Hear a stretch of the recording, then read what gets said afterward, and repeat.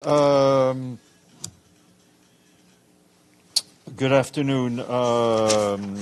Just to update on the Secretary General's travels. He is in Tonga, where this morning he took part in the opening of the 53rd Pacific Islands Forum. He praised Pacific Island leaders for their collective commitments to environmental stewardship and regional peace, and called the region for a beacon of solidarity and strength. The world has much to learn from the Pacific, he said, but the world must also step up in supporting your initiatives. He underscored that the survival plan for our planet is simple: ending the exploitation of coal, oil, and gas fairly and in a way that protects the most vulnerable. All countries have a part to play, he said. He also urged Pacific Island states to end their own dependence on imported fossil fuels and seize the benefits of the clean energy revolution. He also had a number of field visits in Tonga, notably officially commissioning a new early warning system for Tonga, and he also met with youth leaders and also visited a seawall and heard from coastal communities impacted by the rise in the sea level. Yesterday, he also had a series of bilateral meetings with leaders attending the forum. Later today, the Secretary General will take part in the Leaders' Dialogue at 11 a.m. local time. He will also have a press event to launch the World Meteorological Organization's report on the state of climate in the Southwest Pacific, and that press event should be broadcast live via social media platform, and as soon as we know which one, we will share that information with you. I think you've heard quite a bit today on Gaza, both from a senior UN official and just now from an UNRWA colleagues. Just a few more updates to share with you. Obviously, OCHA stresses that the repeated evacuation orders that the Israelis have issued have upended a whole life-saving humanitarian hub that was set up in Deir al-Balah following the evacuation of the Rafah hub back in May. And it, of course, as you heard, severely impacts our ability to deliver essential support and services. Water production in Deir al-Balah was reduced by 85% due to loss of access to water sources in areas designated for evacuation back earlier in August. And on polio, after the first confirmed case, our partners on the ground tell us that at least 50,000 children born since the crisis began are highly unlikely to have received any immunization due to the collapse of the health system in Gaza. Yesterday, our colleagues at UNICEF confirmed that 1.2 million doses of the polio vaccine type 2 have been brought in to Gaza to immunize more than 640,000 children, together with WHO and UNRWA. For its part, the World Food Programme says their operations are severely hampered by the intensifying conflict, the limited number of border crossings, and damaged roads. In the last 2 months, WFP has managed to bring in only half of the 24,000 metric tons of food aid required for operations serving 1.1 million people in Gaza. WFP has also had to reduce the contents of food parcels. It also warns that the shell craters and debris is making driving slow and is challenging for truck drivers, even in dry weather. And in 2 months, it's feared that when the rains return, flooding is expected. Most roads will become unusable. WFP says aid workers grapple daily with slow authorization and frequent refusals when asked for permission to move on. Looting and public order problems are also frequent, especially when convoys wait for hours at holding points. And moving to Lebanon, you will have seen that on Sunday we issued a statement in which the Secretary General expressed his deep concern at the exchange of fire that had taken place across the Blue Line. These actions, he said, put both the Lebanese and Israeli populations at risk, as well as threatening regional security and stability. He called for immediate de-escalation. Following yesterday's worrying escalation, peacekeepers in UNIFIL continue to observe exchange of fire across the Blue Line. As UNIFIL continues to carry out its mandated activities in these challenging circumstances, the Special Coordinator for Lebanon, Janine Hennis-Plasschaert, and the head of the UN peacekeeping mission in Lebanon, General Aroldo Lazzaro, continue their contacts with the parties in order to de-escalate the situation. Meanwhile, our humanitarian colleagues tell us that the recent uptick in hostilities has not had a significant humanitarian impact. However, the ongoing conflict continues to severely impact civilians on both sides of the blue line. Along with our partners, we continue to scale up relief efforts in support of the Lebanese government-led response. However, humanitarian response efforts are being undermined by funding constraints, and we urgently need additional resources. We call on all parties to follow and to abide by their obligations under international humanitarian law, emphasizing the need to protect civilians, including children and civilian infrastructure at all times. Moving to Sudan, you will have seen that over the weekend the Secretary General spoke with General Abdel Fattah al-Burhan, the President of the Transitional Council of Sudan. The Secretary General and the General discussed the movements of humanitarian aid through Adre crossing and agreed to facilitate the movement of humanitarian supplies to enter the country. It was also agreed to put in place a simplified system for the expedited processing and delivery of humanitarian aid. I can tell you that on Sunday, a convoy from the World Food Programme's trucks crossed from Chad to Sudan via the Adre border crossing, carrying some 205 metric tons of food assistance. That will be for about 17,000 people. That's the second WFP convoy to cross through this crossing. Recently, WFP said the food assistance will be delivered to communities across Darfur, and distributions will start as soon as the trucks arrive. Additional trucks of WFP food assistance are being loaded in Chad to cross into Darfur as soon as possible. WFP has enough food for 500,000 people ready to transport to Sudan through the Adre crossing. The Rome-based agency underscores that humanitarian assistance, such as food and nutrition supplies, shelter and health items, must move quickly and at scale through all border crossings and humanitarian corridors into the hands of communities facing catastrophic levels of hunger.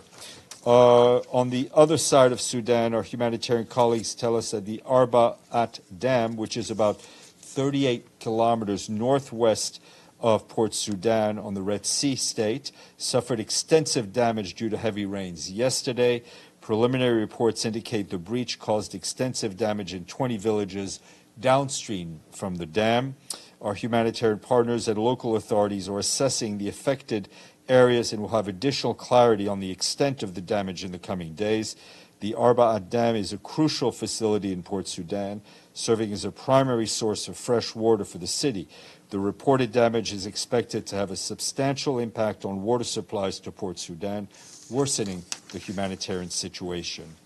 And moving to Ukraine, Matthias Schmale, the humanitarian coordinator for Ukraine, condemned the massive attack by Russian armed forces that took place today, which reportedly caused civilian casualties and damage to civilian energy infrastructure in 15 oblasts around the country.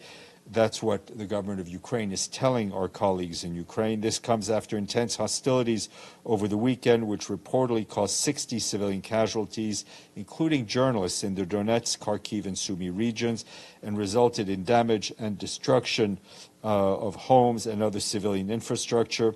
Our humanitarian partners report the residents in these regions continue to flee for safety, with mandatory evacuations announced in several towns. Humanitarian organizations responded immediately to these attacks across Ukraine, distributing emergency supplies. And I was asked about the attacks in Pakistan, and I can tell you that the Secretary General strongly condemns the attacks that took place on August 26 in Pakistan's Balochistan province, which reportedly led to the deaths of at least 39 people. The Secretary General stresses that attacks against civilians are unacceptable. He extends his deepest condolences to the families and calls on the government of Pakistan to conduct an investigation and to ensure that those responsible are held to account. And yesterday in Myanmar, we marked the 7 years since the forced mass displacement of Rohingya people and other communities from Myanmar's Rakhine state. To mark this sad milestone, you will have seen that we issued a statement in which the Secretary General called on all parties to the conflict in Myanmar to end the violence and to ensure the protection of civilians in accordance with international human rights standards and international humanitarian law.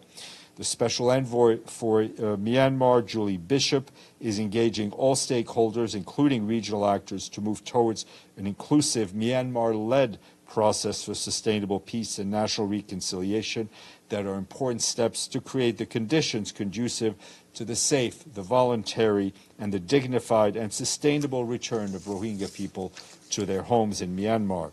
And a reminder that about 1 million Rohingya people are sheltering in Bangladesh and over 130,000 more across the region without any immediate prospect for return.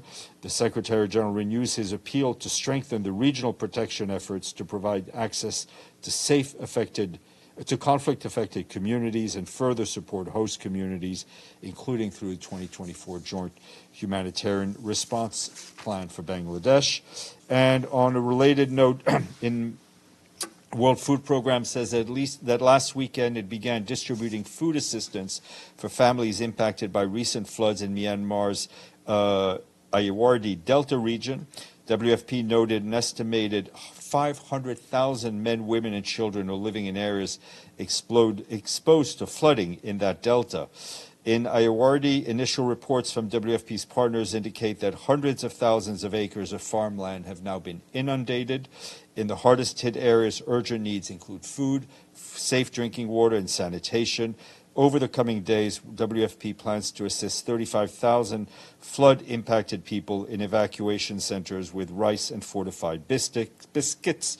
This assistance will be coupled with nutrition support for mothers and children to prevent acute malnutrition. In the rest of the country, the agency's food assistance has so far reached 130,000 people impacted by floods in various provinces, and WFP is assessing needs in Rakhine.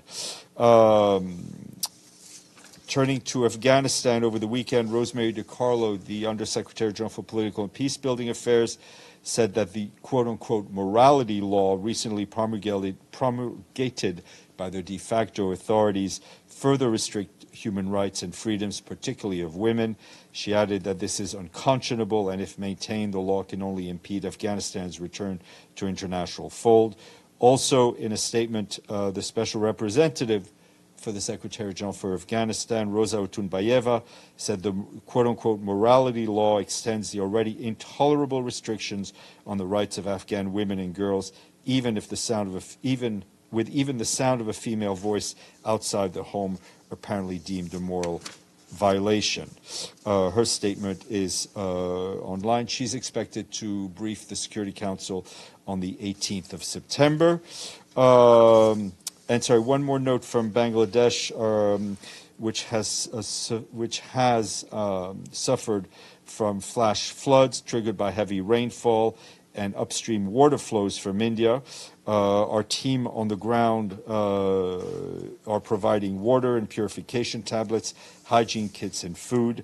As we mentioned before, the humanitarian community in Bangladesh launched its first ever humanitarian response plan for cyclone and monsoon floods last month, targeting 1.2 million people to help.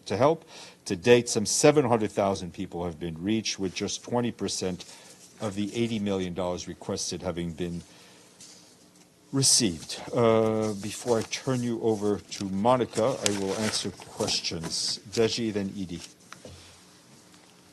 Hi, Steph. Evacuation orders in Gaza. We have counted that in the first 3 weeks in August, there are about 11 evacuation orders from Israeli military, which means less than 2 days for one evacuation order. And now Wikipedia even has a page dedicated to Gaza Strip evacuations. Does the Secretary General think the evacuation orders are what the Israel claimed that a protection of civilians in such a circumstances now? We've counted 16. Okay. In the first 3 weeks? In August. In August. Okay. Okay. These evacuation orders, I think, as you've been told just this morning from various people, make our work nearly impossible. part of protecting civilians is ensuring that civilians can eat, that people can wash themselves, they have access to medicine, they have access to the most basic needs that human beings need to survive. Edie. Thank you, Steph.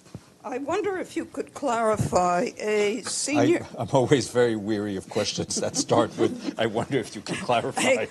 A senior UN official told us that the United Nations couldn't operate in Gaza today because of an evacuation order yesterday by the Israeli Defense Forces that forced the closure of the UN Operations Office in Deir al-Balah, and yet the two UNRWA officials who briefed us just before you said that UNRWA was continuing to operate today, that they probably 15,000 Palestinians received health care and other operations were ongoing. Can you please explain this discrepancy? The UNRWA, my reading from listening to and watching our two amazing UNRWA colleagues is that UNRWA is, given the way they're embedded with the population, is able to operate in situ with people who are already there. So that's one thing. What our senior UN official was referring to is UN officials and UN humanitarian staff moving about trying to get to places. So again, I think this reflects what we've been saying really since the beginning. It's humanitarian work done on an opportunistic basis. Obviously, if humanitarian workers are embedded with a certain population in a certain area and they have the tools to operate and to share and to distribute, they will do so. But it is half a drop in a barrel. Amélie, then Joe, and then Abdelhamid. Thanks. It's a follow-up to Edie's question, more clarification. Do I understand correctly then that means that the halt in operation is about transporting, moving to the different places, but where there are some already aid that it would be delivered anyway? Exactly. I mean, what we're talking about is UNRWA being embedded in places. So if they are there and they're able to help, they will help and they will distribute. We're not able to move people from point A to point B. We're not able to go find people. Joe. Thank you. I have two questions, actually. The first deals with Sudan. You mentioned that the Secretary General was able to communicate with the head of the transitional government in Sudan. Is it correct to assume that he has still been unable to communicate with the head of the militia? And related to that question is any lack of communication with militia leadership going to be hindering the ability to deliver humanitarian aid in parts of Sudan that are controlled by the militia? That's the first question. Let's face it, what's hindering the delivery of humanitarian aid in Sudan is the fact that both parties are continuing to fight, right? And indiscriminately, without much regard for the lives of their own people. The Secretary General has not had any recent contact with the head of the Rapid Support Force, but others, both on the humanitarian and the political end, remain in contact with the Rapid Support Force. Okay, because you did mention in your opening remarks that the transitional government leadership appeared to be at least more cooperative in terms of discussing specifics for access I just to different reported, parts of Sudan. I'm not doing compare and contrast. I'm just reporting on the conversations that were had, and we've seen some results of some more trucks coming in. All right. And my second question has to do with the Houthi attack in recent days on the oil tanker. the question of whether there's a potentially very significant risk of oil spillage and environmental hazards. Has the UN been able to, or will it plan to, assess the degree of environmental hazard as a result of the Houthi attack? I mean, let me just put it this way. We're not able to go in situ to evaluate the hazard, but one doesn't need to be an environmental expert to understand that a oil tanker with 150,000 tons of crude oil, which has lost its engine power, which is anchored in the Red Sea with most of its, if not all of its crew been evacuated, is a huge environmental risk to the surrounding area, and we're very worried about it. We're also we're worried about the fact that we're now hearing that there possibly was some sort of a fire aboard that ship. We strongly condemn the attacks on this ship, which endangers the ecology, endangers people, endangers seafarers. We've spoken again and again in the last years of the risks of oil spills in this area due to the ongoing fighting. There's a Security Council resolution 2722. It must be fully respected, and we particularly call on the Houthis to immediately cease all attacks on commercial ships in the Red Sea. Did I say Abdelhamid? Thank you, Stéphane. I think you heard the statement by Israeli Security Minister Ben Gvir. He said that he wants to build a synagogue inside Al-Aqsa Mosque. How come a statement passes on UN officials, especially who are there, like Tor Winsland, without any comment? Okay. These kinds of statements are highly these types of statements are highly counterproductive, to say the least. They risk inflaming a situation which is already bone dry. There is a status quo agreed to the parties for the holy sites in Jerusalem. That must be respected by all, not only by indeed, but also in statements. My second question about the evacuation at Al-Aqsa Hospital. I asked this morning and I didn't get full details of what's happening. If you can share with us. I don't have any more. I don't have any more details. We've asked for WHO, and I still don't. I'll try to get you some more details. Last thing, as you know, the school year is starting. There's 620,000 children in Gaza must go back to school. Could you help us bring a UNESCO official so we can maybe have a question and answer to it? I mean, I think the people who are best able to answer that are UNRWA colleagues, because they run a huge school network. Again, it's not difficult to imagine the damage done to a child who not only is not able to go to school, but is not able to go to school in a war zone, right? And has to worry about their own safety, the safety of their families, and of seeing their loved ones and their friends killed, and don't have access to enough. The UNESCO, they are silent. No, I don't think they are. I don't think they are silent. But what I'm saying, you can ping UNESCO. I'm saying it's UNRWA is dealing for the UN side with the schooling in Gaza. Yes, sir. Thank you. This is Lablu answer. I have 3 on Bangladesh situation. All over Bangladesh in the last 1.5 weeks, after the interim government resumed the power, there has been filed more than thousands cases, murder cases, corruption cases. Sorry, I don't understand the question. After resuming the interim government headed by Dr. Muhammad Yunus, there has been filed more than thousands murder case and corruption cases against about 5 million Bangladeshi citizens, including them international renowned cricketer Sakib Al Hassan, who visiting outside of Bangladesh, Okay. and also the senior journalist. What is the question?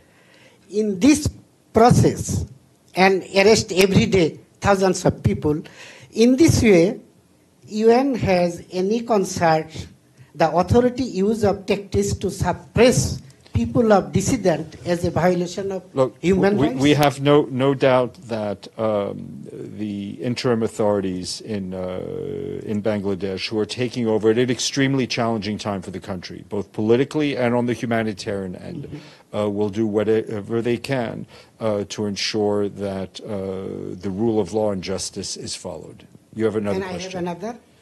It is 2 weeks. Dr. Mohammed Yunus took over the interim government head. However, the law and order situation did not improve. The members of the police force have not been able to return to duty comfortably so far. I can't give a play-by-play, hour-by-hour of what is reaction to what is going on in Bangladesh. I think my answer to your first question applies to the second. Your third. Yeah, it is on the flood situation. You already. Yes, and flood. I think I've answered that. Yeah. And is there any plan to send financial and food grants? Well, as I said, the UN humanitarian are there. They've already helped 700,000 people out of the 1.2 million that were targeted. Yes, sir, and then Edie, and then we'll hand it over to Monica. Yes, go ahead. Sorry. Can I have comment on the Secretary General's recent report on laws, lethal autonomous weapon system, which was issued on Friday report? I think I commented extensively on that on Friday. Yeah, that was really okay. Yeah. Okay. And the second question is just for the Rakhine State. While I was in Rakhine, there was many criticism to WFP from the Buddhist side of the people that the UN is only supporting the Rohingya only. How the operation is going to the the local Rakhine people? I can tell you that humanitarian aid, whether it's WFP, whether it's UNICEF, whether it's WHO, is distributed to people in need, regardless of their ethnicity, regardless of their religion, or any other criteria. The only criteria that matters is need. Edie, you're in need of an answer.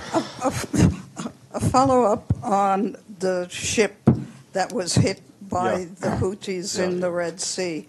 Is the UN or is anyone else trying to make arrangements to assess the damage and see if the oil can be offloaded? I will check with our local colleagues. On that note, Monica, all yours.